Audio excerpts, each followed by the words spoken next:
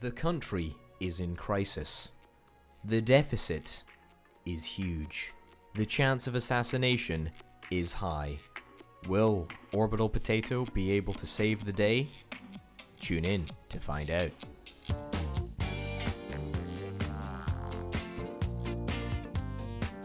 Yes, ladies and gents, I cannot pretend that we're in a particularly good situation, but you know, here we are. We've got the hand that we've been dealt, and I must say it is a truly horrific hand, full of just two of hearts and clubs and diamonds and everything. All of the bad cards for the game of poker, we've got them in this hand. It is truly, truly horrific. We've got 5 political capital. We've got a deficit of 113 billion. We did try our best to expand our economy, but unfortunately tax evasion is just so unbelievably high at this current moment. Maybe in the next couple of turns we could look at reducing our income tax level. Maybe that will mean that the tax evasion modifier will stop, and therefore we can collect some more money. But I'm somewhat doubtful. We've still got this general strike, which is rumbling on. Unfortunately, we just cannot kick it. For whatever reason, we're very, very close to being able to kick it. Alcohol abuse is coming down similarly fast, but again, we just need that extra little, you know, oomph to get us over the line. And also we've got street gangs. Street gangs is it's coming. We're working on it, but you know, we're not there yet. So as I say, we're in a pretty dicey situation. 7 turns away from the election. I'm not super looking forward to fighting it, but if we can survive until the end, I would classify that as a major success. We've got 5 political capital to spend, a welfare fraud department. Now, this might actually be something that we could introduce, but truthfully, I want to try and introduce a policy that will help lower our chances of being assassinated by the Battenberg group. The Battenberg group is currently plotting against me, so I'm very, very hopeful that if we can perhaps maybe introduce a trade council, international trade and boost economy, smart meter program, no. Work safety law, no.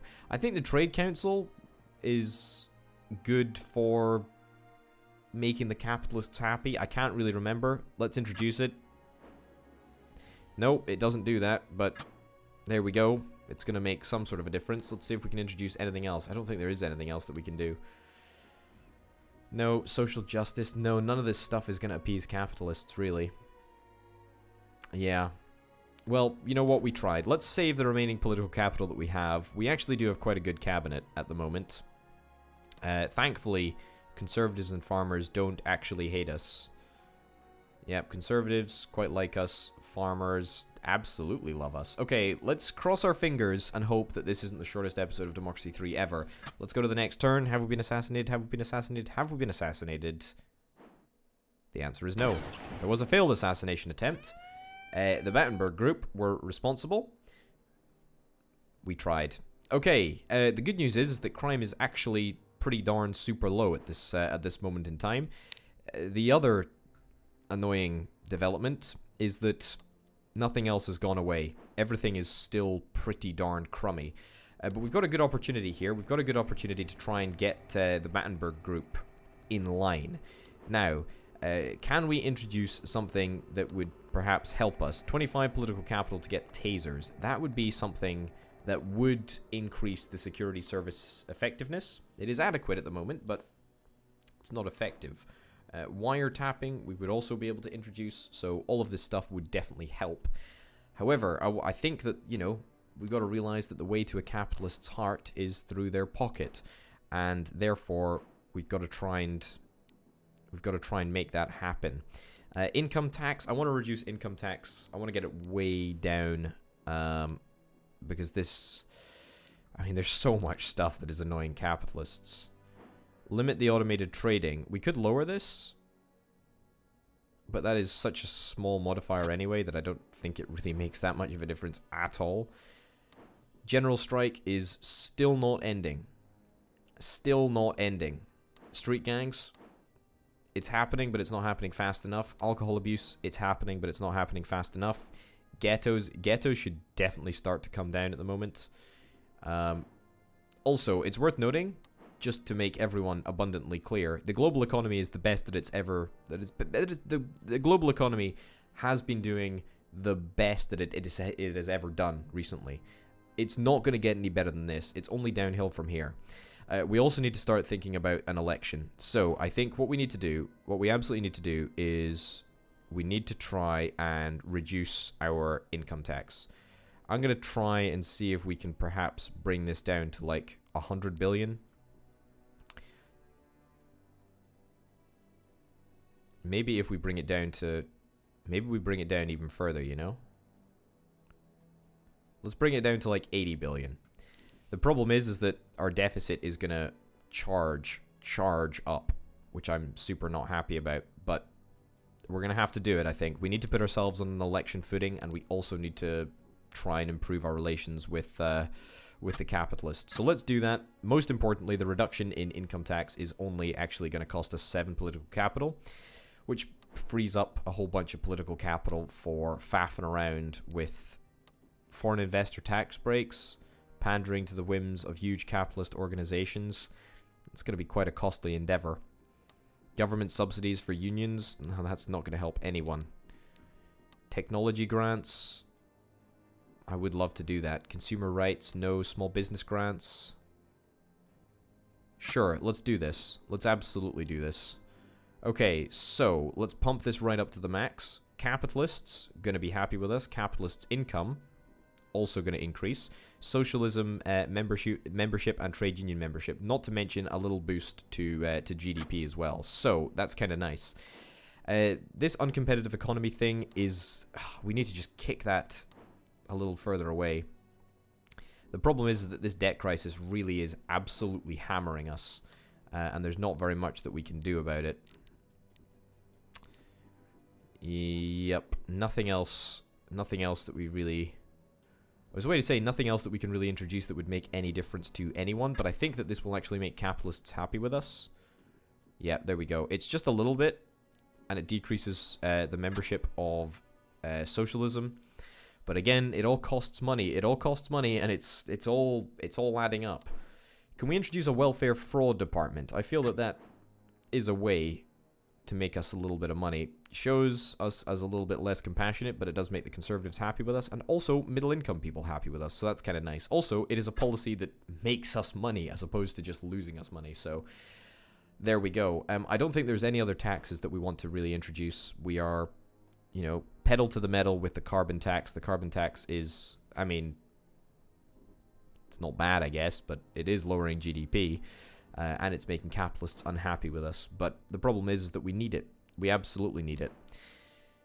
Yeah. Corporation tax. Corporation tax might be something that we could potentially reduce, but I don't really think that we want to reduce it any further than what it already is. Yeah. But the good news is that once the income tax sort of takes effect, we might be able to get rid of this black market, and that would save us 20 billion. So that is huge if we could get that done. Also, it'll hopefully we'll be able to finish the tax evasion nonsense. Flat income tax. I need to keep this. I need to keep this up high. I need to absolutely make sure that this is as high as it possibly can be. We're going to reduce it before an election because, of course, if we want to continue to play and if we want to continue to survive, then we're going to need to make sure that we get we need to get the middle income people on board. They really don't like the debt crisis. There's not much I can do about that, I'm afraid. The debt crisis is just going to rumble on forever, I imagine. Anyway, let's go back to praying that we don't get assassinated here. We've managed to stall the super violent groups. We don't have enough political capital to introduce any other policies. How's our cabinet doing? Our cabinet's still holding strong. I like that. Let's pray that we don't get assassinated. Come on. Capitalist plot. That's okay. That's fine. Okay, crime is continuing to fall at a very, very rapid rate. That's really, really great. Power lines. Stop constructions. Yes. Stop construction of power lines. Let's do that. Okay, let me see. How big is our deficit? How big is our deficit? 215 billion. Oh no. All of that. We worked so hard to try and get that fixed. Unfortunately, it takes a couple of turns to get the tax evasion policy finished, or we need to the tax evasion modifier finished. Black market similarly is going to take a couple of turns to take effect. Oh man, it's so annoying. But the good news is that hopefully we're going to be able to make middle income people like us a little bit more.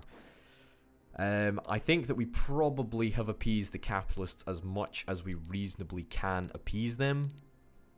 I don't think that there's anything else that we could really introduce that would make them happy with us.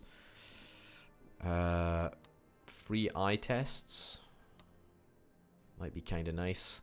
Yeah, I think we need to try and get ourselves some tasers. Yep. Tasers, I think, is what we need. Unless we can get anything in transport that perhaps makes a little bit of a difference, but I don't think that it actually does. I think toll roads actually do.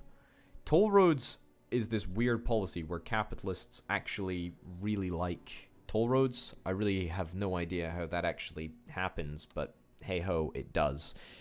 Yeah, let's introduce a law and order policy. Let's introduce tasers, which I know is going to have an effect. It's not really that popular, but hey ho, liberals aren't going to love it, but what can you really do? We need to defend ourselves. Yeah, so the membership of the Battenberg group is continuing to rise. Not much I can really do about that, I'm afraid. Capitalists really don't like us for a whole bunch of reasons. The uncompetitive economy, still we haven't managed to get rid of it yet, unfortunately. Productivity is... it should be going up. Productivity should be going up. Technology should also be going up. The science funding and the technology backwater. The technology backwater is decreasing, but it's just not enough. It's just not enough. Everything in this game and everything in general takes such a darned long time to do anything. It takes ages. Takes ages to do. We need to start getting manifestos. The opposition, oh my good golly gosh, the opposition is just doing incredibly. We need to start throwing all of our points into media stunts in order to try and get ourselves re-elected again. That's something that we're going to need to bear in mind. Hopefully we don't get assassinated. If we do get assassinated, then it's all going to be for nothing. Nope. Capitalist plot. That's fine. Celebrity endorsement. That's really, really good. Crime is now bottoming out. It's like 0 now. Organized crime has finished. Great. Really, really good. Good news, our economy is doing well. I mean, the global economy is literally about to tank. The deficit of 225 billion doesn't exactly help with that. The fact that we've got a horrific credit rating also does not help with that. We need to find some way to get rid of all of this nonsense that's currently going on. General strike is about to end. The general strike is about to end. That's really, really good. Alcohol abuse is going to end very, very soon indeed. Ghettos will eventually end. Street gangs going to end probably next turn. Homelessness, we don't really care about homelessness. It's not that big a deal. Technology backwater is going to end eventually. Debt crisis is not going to end anytime soon. The uncompetitive economy is slowly but surely ending. Pollution is probably not going to end anytime soon because the environment isn't in a super great position at the moment, but that's fine. Everyone is pretty pissed off with us at the moment, but that's because we have a debt crisis. Yeah. We need to get the middle income people back on board. State employees, unbelievably, actually love us. I'm not entirely sure why they love us, but they do, so that's great. Yeah. Tax evasion. Tax evasion's not ending anytime soon. The black market is actually going to start to end, which will put a little bit more money in our pockets, because at the moment we're not getting the full value from the income tax, sales tax, or corporation tax. So once that ends, that's going to be something that we can be quite happy about. Are there any more taxes that we can introduce? A luxury goods tax, 37 billion. Maybe plastic bags tax, health food subsidies, no. Recreational drug tax, automation tax, punitive wealth tax, punitive tax on superstores. There's a lot of like little policies that might make a difference, but I'm not sure that in total they'll actually make any difference. Curfews, detention without trial, armed policing. None of this is really possible. I think that at this rate, the most likely thing after an assassination is getting us. I think that we might just be out of a job at the end of the 5 years, unless we can find something that would make us immediately way more popular. I don't really know what it is. The flat income tax is despised by everyone. Their happiness is just abysmal, really.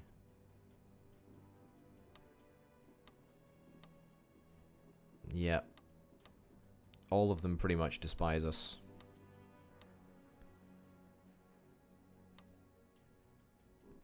And it's the debt crisis. The debt crisis is really kicking our butts. The celebrity endorsement really helped. The debt crisis really doesn't help. Happiness is decreased by the carbon tax. Let's scale that back. Scale that back to like 20. Let's scale that back to like 20 billion.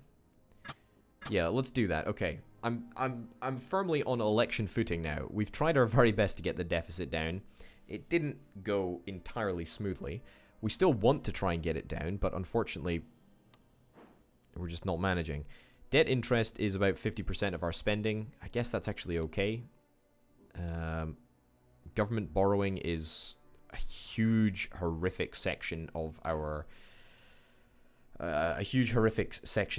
expenses. Is there any policies that we can really introduce that would make any difference? Import tariffs, that would make us some money, but nothing really. Yeah, there's just nothing else that I see that would make a significant difference. Yep. Which is a real bummer. Which is a real bummer. I mean, maybe we just... no. The problem is that we want to try and kickstart our economy. We know that. We know how to do it. The way that we do it is by finishing off this debt crisis. And if we finish off this debt crisis, then it makes everyone so much happier with us. But the problem is, in order to finish off the debt crisis, we need to win another term. We need to win another election.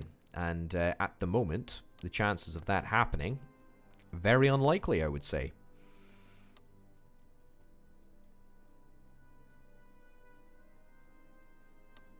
Let's do a media stunt. 82% chance that this works. Sure.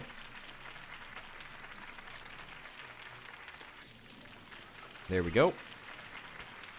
Another point. We are pretty compassionate, trustworthy. So there we go. We are super trustworthy. We want to try and do more media stunts going forward because otherwise people are not gonna like us. Capitalist assassination. Apparently that makes people try and like me. Alright. Oh, that makes people like me if they try to assassinate me. Great. Okay. Hopefully we don't get assassinated this turn. If we do... okay. We've not. Campaign speeches are now available. Great. Our approval ratings are still 0. That's still worrying. That's still dreadfully worrying. The deficit is now 278 billion. We reduced the carbon tax. I mean, we're trying. We're really trying. Their happiness is increasing. Popularity, current value, we have 3 turns. We have 3 turns to get it to where it needs to be. The manifesto, pledges can make just before an election. We want to try and get the socialists' happiness with us up. I mean, we've done a pretty darn good job of trying to make that a reality, but the problem is that most socialists, I believe, are also membership. Their membership is also, you know, the middle income tax group, so chances are, even if the socialist part of them likes me, the fact that they have to pay astronomical taxes probably doesn't like me. We'll give it our very best shot. Sure. Retired people? No, I don't really care about retired people. Trade unionists? No, I'm not really that bothered about that. Self-employed people, liberals? No, not super happy with that. Patriots? No. Poor? Sure, we'll do that. And then state employees. Yeah. Alright. Parents, no. Not the wealthy. Trade unionists. I feel like I need to try and appeal to the more socialist side of things. Yeah, so let's appeal to trade unionists. Let's give this speech. Alright, let's see how it goes. Trade unionists seem to like us. The problem is that we're still running this risk of capitalists deciding to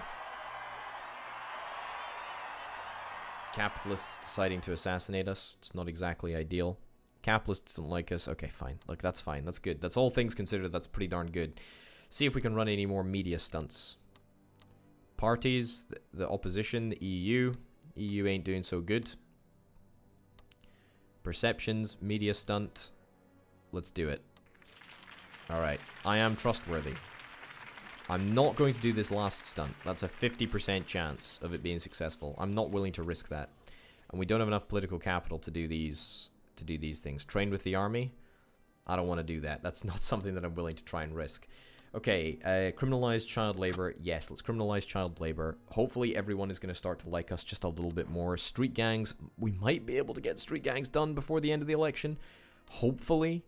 But let's go to the next turn and hope beyond hope that we don't get assassinated. Come on. Come on.